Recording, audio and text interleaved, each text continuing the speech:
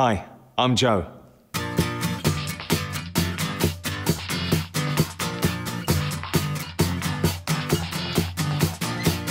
I was born on the 17th of November, 1991, which makes me now 20. Hey, no longer a teenager, but that date should ring a bell. The EHF was founded the very same day. You know the EHF, right? The European Handball Federation. I gotta say, I absolutely love handball. In fact, I can tell you a little bit about what's been going on since our joint birthday. There was a lot going on back in 1991. Archaeologists were busy digging up some fella from South Tyrol called Ötzi. Just like him, the sport had been around for ages. But in '91, it all changed. The EHF really brought it to life. Sadly, it was too late for our frozen friend.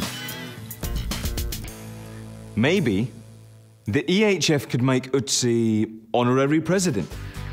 Speaking of presidents, in 1992, just a year later, Bill Clinton got the top job in America. Who had heard of him before? Oh yeah, and text messages were invented. Unbelievable.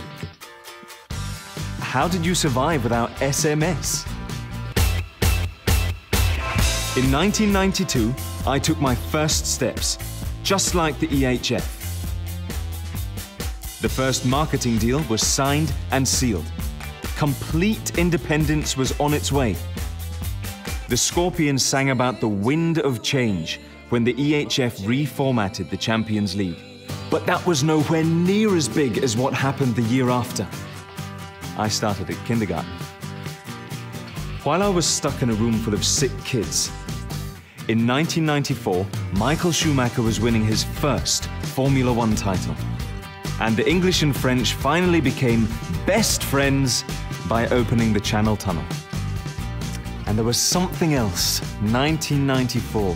What was it? Oh, got it. The first ever Handball European Championship. Yeah, in 1994, the Swedish men's team and the women's team from Denmark became Europe's first handball champions. That was a pretty big thing. And the EHF invented a load of new events, like the mini handball festival for the kids, and later on, for the more senior players, the Masters handball event was set up. The events were welcomed even more than the news that Take That were at last splitting up. The following year, in 1997, Titanic was the talk of the town, the film, not the boat. It won 11 Oscars and was the most successful film ever. And new parents stopped naming their babies Dolly. Dolly the sheep was the first cloned life form in history. Wait a minute. The EHF was growing pretty quickly back then. Maybe there was more cloning going on. Well, to make sure all the clones' employees had somewhere to work, new headquarters were built in Vienna. And the new office quickly became a meeting point for handball professionals from around the world. Impressive stuff. In 1998, my kindergarten punishment was upgraded. I was sent to school.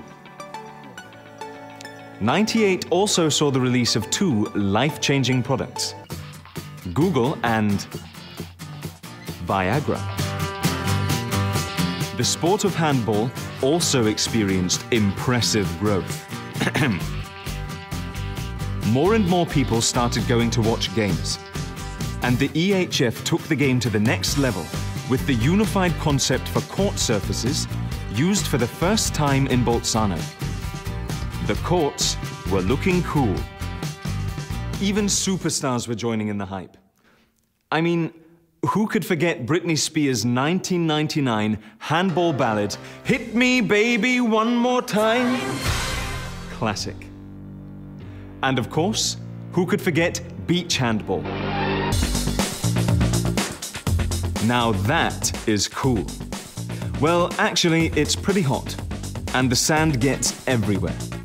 Still, the first beach handball championships were a massive hit in 2000.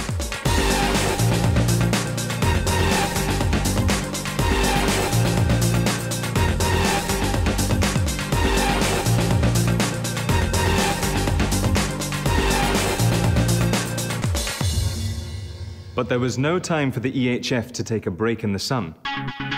In 2001, they made progress behind the scenes by getting smart. Specific, milestones, accepted, realistic, time. Or SMART. It helps develop infrastructure, expertise, and a load of other handball initiatives for the national federations. 1 year later, we got the Euro. And everything seemed to get more expensive. In 2002, the EHF's very own Euro was in full swing, with the 5th championships being held for both the men's and women's national teams.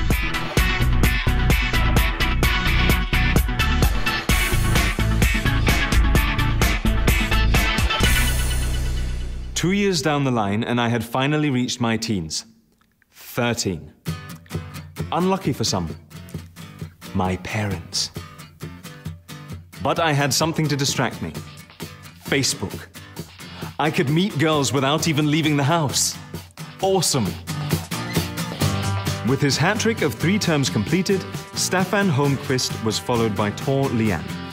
Just 2 presidents in 20 years. Wow, that's stability. Politicians and economists could learn a thing or two from the EHF. Back to the Euros. In 2004, the Norwegian women won their 2nd championship title. In 2006, they made it 3. In 2008, it was 4.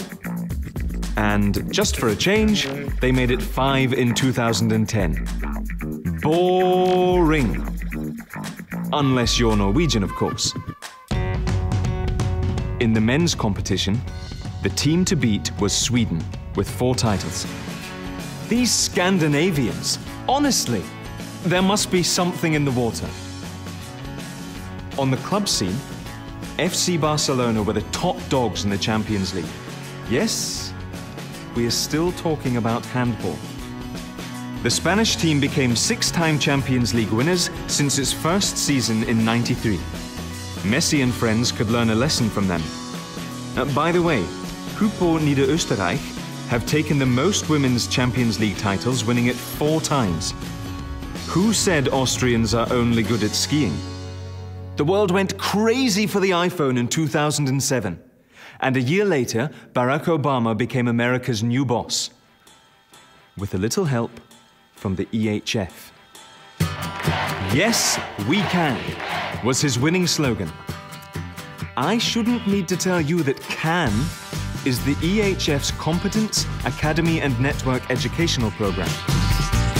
Hasn't the EHF been invited to the White House yet? In 2009, I started at university. And Avatar hit the big screen in 3D. It sank Titanic's box office record, taking $2.8 billion. Handball is still a long way from making that kind of money. But what about handball in 3D? How cool would that be? In 2010, the last European Championships were held. The men's event was in Vienna and the women's in Denmark and Norway. They were watched on TV by over 1.3 billion people worldwide, making them the most successful championships in EHF history. So far, the reigning men's champions are France and, well, you already know who holds the women's title. Is there anyone out there that can stop the Norwegians? In fact, 2010 was a really busy year, especially for the Germans. They won the Eurovision Song Contest, Vettel became the new Schumacher, and the first Final Four tournament was held in Cologne. An excellent arena packed with excellent fans. And on the court, they tasted success too. The winners were THW Kiel. In 2011, the Velux Final Four ended with victory for FC Barcelona in front of 20,000 fans. Phew! I think that's just about everything. 20 years full of highlights and unforgettable moments for the EHF. And me. But what about the next 20 years? I know what I want. Simple, really. Even more awesome handball.